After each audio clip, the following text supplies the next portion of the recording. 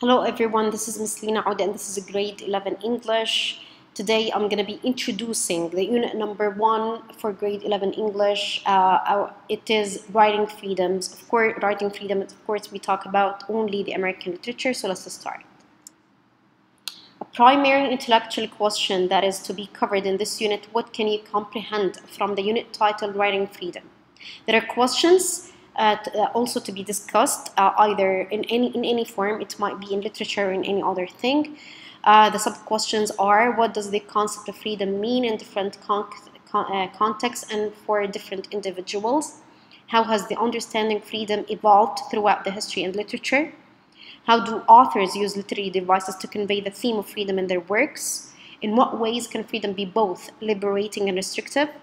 How do characters' experiences with the freedom shape their identities and decisions in a story? What are the societal, cultural, and historical factors that influence characters' pursuit of freedom?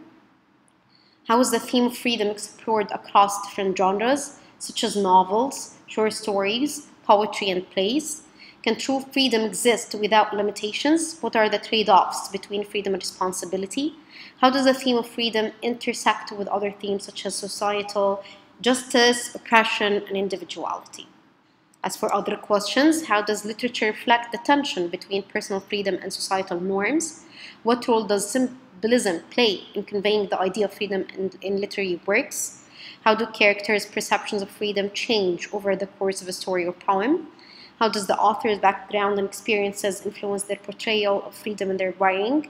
What lessons or insights about human nature and society can be gained from exploration of the theme of freedom in literature?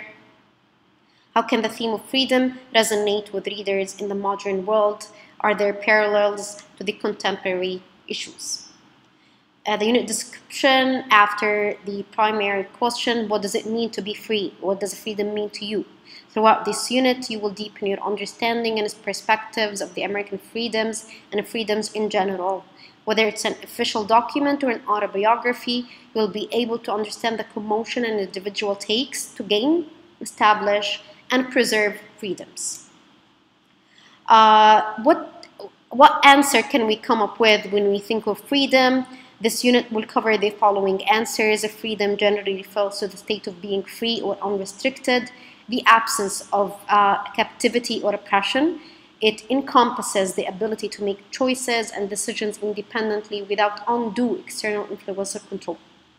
However, the concept of freedom itself can vary in interpretation based on the context, culture, and individual perspectives. It can relate to political, as a document, personal, as a Equiano, social, as the gallery, and even philosophical domains that we will not cover this unit. Some integrated subjects for this unit is, first of all, U.S. history, second of all, psychology. The history of freedom in the U.S. is extremely important for a unit because freedom has been a central and evolving theme throughout the U.S. history. It shaped the nation's development, identity, and values. Through the colonial era, Declaration of Independence, up to nowadays, the concept of freedom encompassed various struggles, triumphs, and ongoing debates.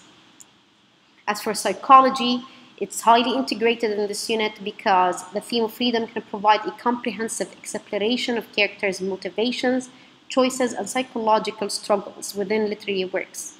Here is how you can achieve this integration: by character analysis, the Freudian analysis, and Maslow's hierarchy. As for character analysis, which is extremely important for English language and literature, you will analyze the characters' motivations, desires, and conflicts through a psychological lens.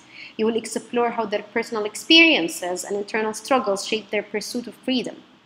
Then the Freudian analysis. This applies to the Freudian concepts of id, ego, and superego that go hand in hand, of course, with being free.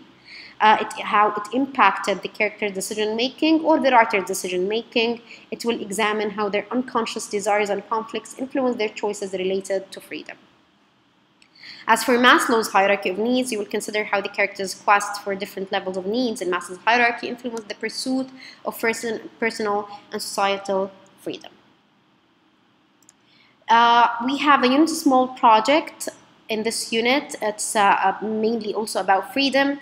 In this unit project, you will utilize and create a captivating image gallery that tells a story about a current cause or an issue that involves the fight for freedom. It might be either global or local. The project combines the power of visuals with the art of concise and effective writing. You're required to do the following. First of all, you will select a theme, one example of Palestinian conflict if it's local. If you want to go broader, globally, you can choose Ukraine versus Russia. You will gather a series of relevant and thought-provoking images and assemble them on a cardboard collage or what seems suitable. You will pair them with well-crafted slogans that capture the essence of each image. Through this project, students will not only develop their creativity and narrative skills, but also learn to communicate meaningfully through both visuals and words, enhancing the overall project. The material to be covered in this unit is literature, grammar, writing, reading, speaking, and listening. As for literature, you have an article, Are We Totally Free? A document, an official document, which is a Declaration of Independence, the Declaration of Independence, sorry. As for image gallery, it's the American Revolution. As for autobiography, it's Equiano. As for grammar, subject-verb agreement and subject complements. As for writing, you're going to have argumentative essays. As for reading, you're going to read comprehension texts on scene. As for speaking, mainly public speaking and every other sector of speaking. As for listening, you're going to be listening to audios, quizzes, videos, and me, of course. And thank you so much for listening. I hope you understood.